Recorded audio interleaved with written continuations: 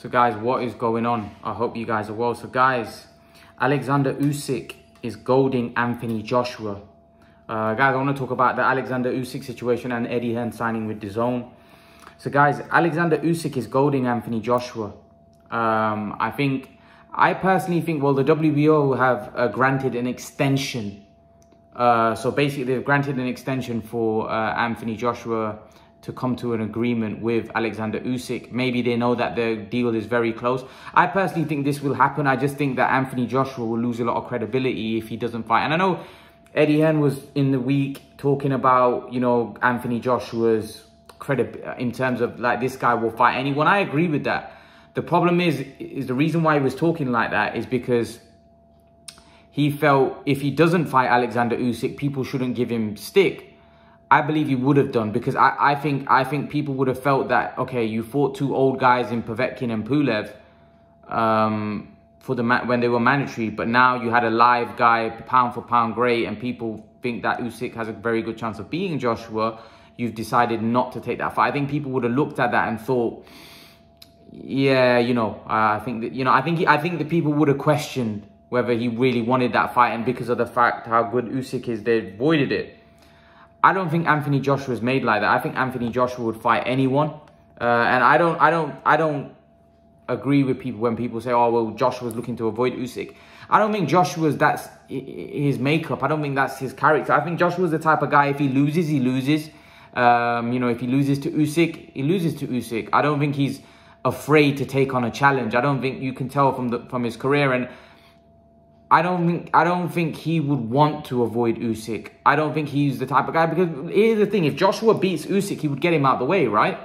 And then because that's one guy that I think Joshua should fight in the future anyway. Even if he doesn't fight now, I think that's a future opponent. That's a guy Joshua says he wants to be around for a very long time. Usyk is a credible opponent, a top guy. You know, Usyk, without question. Who's Joshua's best win? What, Klitschko? Would you say Usyk is a better win right now than what Klitschko was at that age? Klitschko was finished. Like, he was old. You know, he's 41 years of age. I would say Usyk is probably Joshua's best win. Who's Joshua beat? I know Usyk isn't a big heavyweight, whatever, but who's Joshua beat as good as Alexander Usyk? Let's see some of his best wins. Povetkin, Parker. For me, both guys lose to Usyk. I think Usyk beats both those guys. So who else has Joshua beat? Ruiz? I think Usyk beats Ruiz. So to be honest with you, I don't really see a lot on his resume that I would say is better than, or I don't think anyone's better than Usyk on his resume. You know, Klitschko you can argue, but the fact is Klitschko was past his best. He was a lot older. Still a very tough fight for him, but you know, I don't think Klitschko was in his prime. But having said that, I think Usyk, if he was to beat Usyk, I do think Anthony Joshua's credibility will go through the roof. I know there will still be people that will find a way to hate, but for me, I think he would be beating a top tier guy, because I really rate Usyk very highly. And I actually think Usyk has a very good chance of beating Joshua. So if Joshua was to win that fight, wow. His resume all of a sudden for me becomes very, very, very good. Even though it's good now, but I think it just becomes, wow. That resume starts looking thick, and the opponents on there start looking very good. And then he just needs to fight Fury, and that's it. And then you could say, wow, that's an all-time great resume. There's very few resumes like that. Anthony Joshua's resume is stacked. However, right now, I would say he's fought some good guys, but I think if you look at the young guys, Parker, but when you look at the way Parker's career has developed after that, you know, you question how great was that win. Then you look at like Povetkin. I know he beat Dillian White, but if you look at after the Joshua fight, Povetkin hasn't looked really that good. You know, people thought he lost to Hunter. He didn't look great against Fury. And then even in the Dillian White fight, you know, he was looking terrible until he landed that huge punch. And then in the second fight, he got completely blown away. So I do question how good, you know, Povetkin was kind of past his best, even though I think when he fought Joshua, he still had a little more, but I still don't think Povetkin was anywhere near his best. He was old, even when he fought Joshua. And then you look at Pulev again, a 39-year-old, you know, good. These are good names, don't get me wrong, good names, but you'd expect Joshua to beat them at the point. You know, he hasn't been involved in many 50-50 fights. And by the way, I'm not saying Usyk and Joshua's a 50-50 fight, but I would say that's definitely a 60-40, a 55-40. I definitely think that's a very good fight. That's a fight that I feel Joshua could get beat. I didn't think him going into the Pulev and Povetkin fights that those guys were guys that could beat him. And if you look at my videos that I did, I didn't give him much of a chance to beat Joshua. Ruiz, again, I think that was more of a shock. I didn't expect Ruiz to beat Joshua, and to be honest with you, I think Ruiz Ruiz is what he is, a good fighter, and I think Eddie Hearn likes to pump Ruiz up because of the fact that he beat Joshua. But I don't think, you know, we saw against Areola, Ruiz is what he is. He's a tough guy that can give anyone a tough night's work, but to be honest with you, I'm not sure. I think there's other guys out there that could beat him. You know, when Eddie Hearn says he's a top 5 heavyweight, I'm not saying he isn't right now on what he's achieved, but I do think there's more than 5 heavyweights that can beat him. I do. You know, if Chris Areola almost had him rocking all over the place, then why can't, you know, Wilder beat him? Or why can't Dillian White beat him? Or why can't Hrgovic beat him? You know, why can't, you know, there's many guys better than, you know, Joe Joyce beat Ruiz. There's many guys out there better than, what's his name? Areola. Areola's past his best. Even Derek Chisora could give Ruiz a good rumble, you know? I'm not saying that's Derek Chisora win, but I think he could give him a good fight. You know, Derek Chisora has been looking good of late. So I do think there's guys out there that can beat Andy Ruiz. So I think this fight, Joshua Usyk, is a tough fight. I do. I think people are overlooking Usyk. They're saying he's too small. Nah. I think Usyk's got skills, and I think he's a problem for anyone.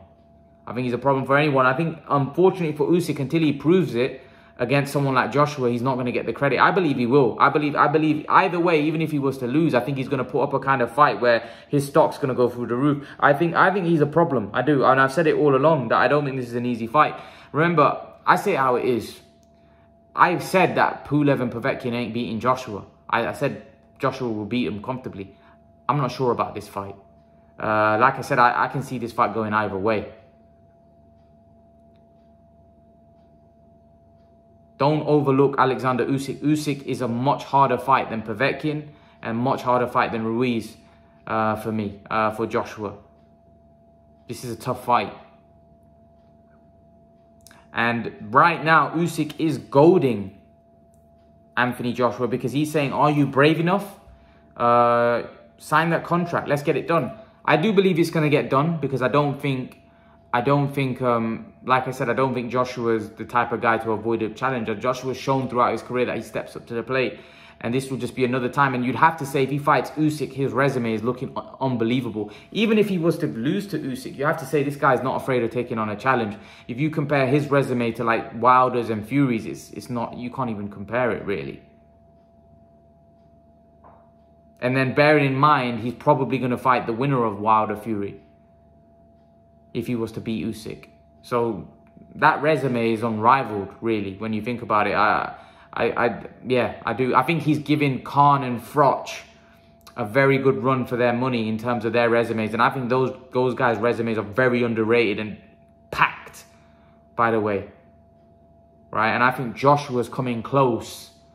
Or now, I think, even though, like I said, there's some iffy wins in there with the guys that, you know, but if he beats Usyk and then fights Fury and wins those fights, then you have to say he's number one in terms of resume. His resume is looking unbelievable. So, yeah, it's going to be interesting. I hope this Usyk fight goes through because it's a very good fight. It's a very good fight. I like that fight. I like the fight. I think it's a fight that, you know, we're going to see a lot about Joshua in this fight. This is no easy fight. I know people keep saying Usyk's this easy. No. This is a tough fight. It's a tough fight. Usyk is a very, very, very good fight. Oh, he's at cruiserweight. Well, we'll see. Oh, he didn't look great against Chisora, but did he win? That's what Usyk does. He may not look impressive, but he wins. He wins. He finds a way. He hasn't shown any vulnerability in terms of his chin. You know, his boxing ability is second to none. And let's be honest, he's got the superior skills out of him and Joshua. He's the superior boxer. It's just whether Joshua's size will be too much. That we don't know. And Usyk isn't as small as what people think. The man's 6'3" and he's big. He's a big guy, right? He's not a small. Yeah, he might not be built like a heavyweight, but he's still a big dude. You know, he's as big as the old day the heavyweights of the past, right? He would be a very big, decent sized heavyweight of 30 years ago. It's just that now the heavyweights of today are giants. But yeah, like I said, I don't think Usyk should be overlooked. And I think Usyk is hungry. Usyk wants it. He's hungry. He wants to fight Anthony Joshua. He's not worried about fighting anybody else or fighting Joe Joyce. He wants the Joshua fight. He's been wanting that fight for a while. He's very, very hungry. Like I said, this is a man with a lot of skills. A lot of skills. And a man that shouldn't be overlooked. Shouldn't be overlooked. He's got his skills pay the bills, man. His skills are unbelievable. And there's a lot of people out there that think Usyk beats Joshua. This is why I think that fight for Joshua's legacy is gonna be a lot greater than the fights he's had past, because I don't think many people gave Parker a chance. I don't think many people gave Ruiz a chance the first time. I know the second time after Ruiz beat him, people were like, oh yeah, that was a good win for Joshua in the rematch. But first time, nobody gave Ruiz a shot. Povetkin, no one really gave Povetkin a shot. Pulev, nobody really gave Pulev a shot. They were massive one-sided fights, according to a lot of the people. This isn't a massive one-sided fight. There's a lot of people out there that think Usyk can beat Joshua. So there's a different, feeling about this fight. Like I said, I didn't give Pulev or Povetkin a chance against Joshua, or a puncher's chance. Because you always have that with Joshua, because he's shown he's vulnerable. But with this, I think this is an even contest. I think this is a fight where Joshua could get outboxed. He could get outfought. And that's the difference. This is a proper fight. This is a proper boxing match. Whereas I didn't think that Usyk, I didn't think Povetkin and Pulev could outbox Joshua. And I thought he was too strong and they would get worn down because of their age. They were tired, whereas that's not the same with Usyk. Usyk's in his prime. He's fresh. He hasn't had many wars. He's he's a lot more skillful than Pulev and Povetkin. He's more decorated. He's achieved more. He's confident. He's not tasted defeat. Something that Pulev and Povetkin had done before facing Joshua. This is an unbeaten guy that's got skills. That hasn't, like I said, all of that, for me, this is Joshua's toughest fight. If this fight gets signed, Usyk is Joshua's toughest fight to date for me. Without question, toughest fight. But leave your thoughts. Let me know what you think in the comment section. Do you think this is Joshua's toughest fight? I believe Alexander Usyk is. I believe it is. Just a quick one on Hearn. Yeah, Hearn signing a deal with DAZN.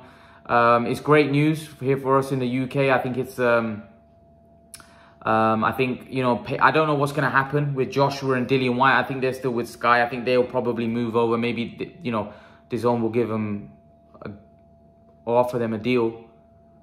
Who knows what happens? But I think it's great. I think, there's Eddie Hearn's talked about, his own media production, Matchroom Media and stuff like that. We'll be doing the production for the shows and stuff. It's going to be interesting to see. I liked Hearn and Sky's relationship. I think it was really good. I think it was really good for British boxing.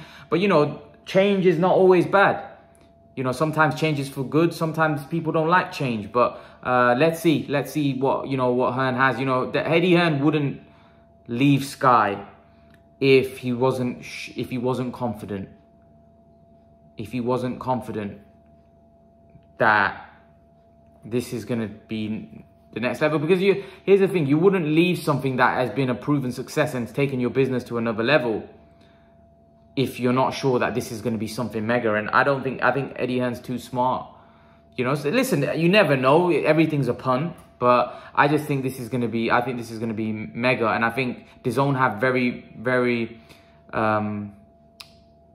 their visions about boxing are very, in my opinion, broad. And I feel like they're looking to take things to the next level. The budgets and everything that they're going to be offering Hearn are probably going to be a lot greater. And I think you may see deeper cards, you may see better fights, you know, you may see a lot more than what we got on Sky. And to be fair, Hearn delivered quite a bit on Sky. So if we get even better cards than what he was delivering on Sky, and let's be honest, Eddie Hearn was putting on the best cards and best shows, you know, out of everyone in the UK, and if we're going to get even better fights and better cards, then we're in for a treat. Because like I said, Eddie Hearn's not disappointed, really, when you think about it. But leave your thoughts, guys. Let me know what you think about Eddie Hearn signing a 5-year deal with DAZN. What do you guys make of it? What do you think? Are you happy? Are you not happy? You know, it's not going to be pay-per-view. Do you think they're going to bring out a pay-per-view platform? I don't think so. I think it's going to be the American model. But yeah, leave your thoughts. Let me know what you think. I still think Sky will be doing bits like they'll be doing international fights and putting things on pay-per-view. Maybe they'll do fights, you know, maybe something like Khan Brook may still go on to Sky. Because maybe guys like now, Amir Khan can approach Sky directly and say, okay, I want to do this fight. Will you be interested? And because of Sky not having the Eddie Hearn stable anymore, maybe they'll be willing to take fights. Obviously, fights that they think make sense for their business, of course. But yeah, leave your thoughts. Let me know what you think in the comment section below. And guys, remember to please like, share, and subscribe to my channel. I'll see you guys in the next video. Peace.